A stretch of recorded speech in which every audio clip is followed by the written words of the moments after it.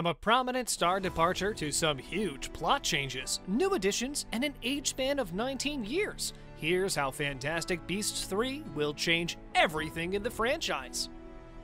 Johnny Depp is replaced. Play by the rules. No cheating, children. Johnny Depp decided to leave the Fantastic Beasts franchise after he lost his libel case against British tabloid The Sun. The publication has written some, according to most reports, fake comments about the famous star, and the actor was required to leave the role in Fantastic Beasts. So, who's replacing him? Danish actor Mads Mikkelsen was cast as the dark wizard Gellert Grindelwald. According to Mads, his only wish was to have a conversation with Johnny Depp about taking up his role of Dark Lord Grindelwald. Depp had a long way of controversy with his ex-wife Amber Heard. We also need to mention that he recently won a case as he tried to discover whether his ex-wife actually did the donation of her $7 million divorce settlement. Amber promised to donate the money to the American Civil Liberties Union and Children's Hospital Los Angeles after the couple divorced in 2016.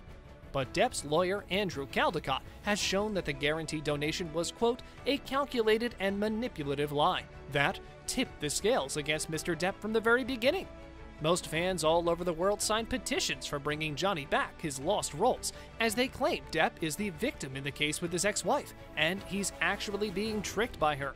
So, according to most people, Fantastic Beasts will not be worth watching without the star in it. While speaking to UK's The Times, Mads Mikkelsen said he doesn't know what happened in Depp's private life, and he also doesn't know if it was fair for him to lose his job. But he knows the film must continue, and he'll be happy to perform the famous role. We also need to mention that the actor played Hannibal in the series Hannibal, and was a performance done after the amazingly talented Anthony Hopkins. So, Mads kind of has experience in this field. According to Mikkelsen, he will not copy Johnny Depp for what would be, quote, creative self-destruction. He told Collider, nobody's interested in him going in there and trying to copy anything. That would be creative self-destruction immediately, especially when it's been done before and masterfully. What do you guys think about the recast? Let us know in the comments section below. Fantastic Beasts is, as you already know, a part of the universe that also covers the Harry Potter films and books. J.K. Rowling and Steve Kloves. Albus Dumbledore, so fond of you, Mr. Scamander. Yet another major change in the film is one in the writing. So, news all over the internet shared that in the Fantastic Beasts franchise, J.K. Rowling now has a co-screenwriter in Steve Kloves. This was not previously planned in the production of the films, and this will bring major changes in the story, as well as the writing. J.K. Rowling was the only credited screenwriter of Fantastic Beasts and Where to Find Them, and Fantastic Beasts: The Crimes of Grindelwald. Now, why did the producers decide to have the screenplay for Fantastic Beasts 3 co-written by Rowling and Kloves? What happened?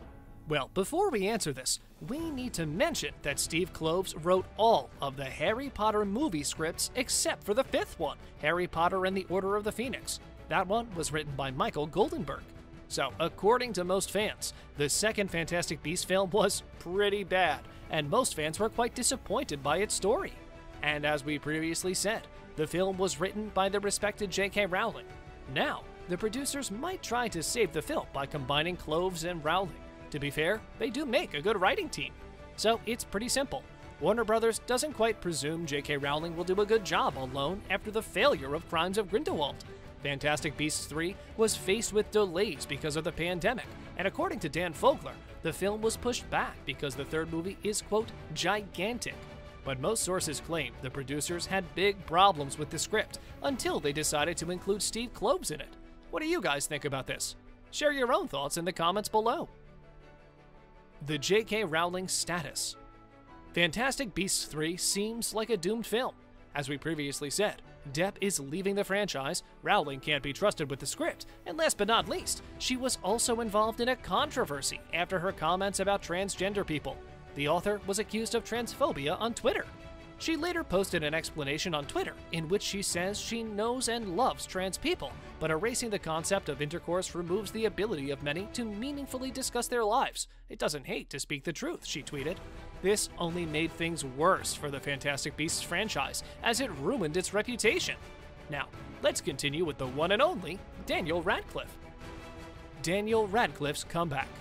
The actor made it clear that he won't play Harry Potter in a Fantastic Beasts films. He said he's not interested in reprising his iconic role of Harry Potter in the fantasy film spin-off films, Fantastic Beasts and Where to Find Them. According to Daniel, who played the iconic role for a whole decade, the films are doing fine without the characters from Harry Potter. Variety asked him if he would return as Harry in the Fantastic Beasts series, and Radcliffe said, quote, "I don't think so. I don't like to say no to things, but it's not something I'm rushing to do. I feel like those films have moved on, and they're just doing fine without us. I'm happy to keep it that way." The actor also mentioned that he's not in a place in his life where he would feel good signing up for one series years in advance. Well, a lot of fans were disappointed by this statement, as they want as many characters from Harry Potter to make an appearance in the new franchise. Based on Rowling's fantasy books of the same name, the Harry Potter series had 8 movie parts released between 2001 and 11 and starred Radcliffe, Emma Watson, and Rupert Grint in the leads. The spin-off prequel series started in 2016 with Fantastic Beasts and Where to Find Them, with Eddie Redmayne's Newt Scamander in the lead role. Age span in the plot. This many changes only lead to one question. How will this all affect the next film?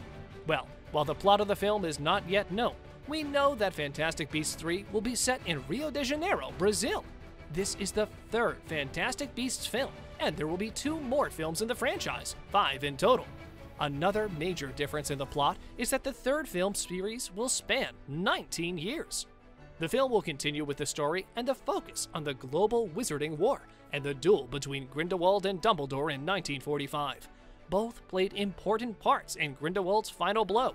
According to an interview with Dan Fogler in Sci-Fi Wire, the character development in the 3rd film is amazing, and it's very similar to the feel of the first movie, which, according to him, is a great thing. It's leading towards this massive war with the backdrop of World War II, so you can just imagine how many epic battle scenes are coming. A lot of fans of the franchise were hoping that they're going to see a younger Hagrid in the 3rd film, and according to Dan, Jacob could be Hagrid's adopted father. He said he always thought that there was a moment where he's on a date with the other giantess, and he's talking about like, "My mother was a giant and my father was a wee little man, and she would put him up on the shelves," he told the movie Dweeb. And then he came up with the theory that Jacob was his adopted father. When it comes to other characters from Harry Potter making an appearance in the new Fantastic Beasts film, J.K. Rowling said that with the whole Time Turner thing, we can expect a lot of them to show up. The famous author further revealed that Lally will have a significant presence in Fantastic Beasts 3. Quote, "You only see a hint of Lally in Fantastic Beasts 2. Her true glory is revealed in FB3, she said." Which of these changes will, according to you, have the biggest influence on the 3rd Fantastic Beasts film? Let us know in the comments section below. If you enjoyed our video, make sure you subscribe to our channel so you never miss any of our videos in the future. As always, thanks for watching.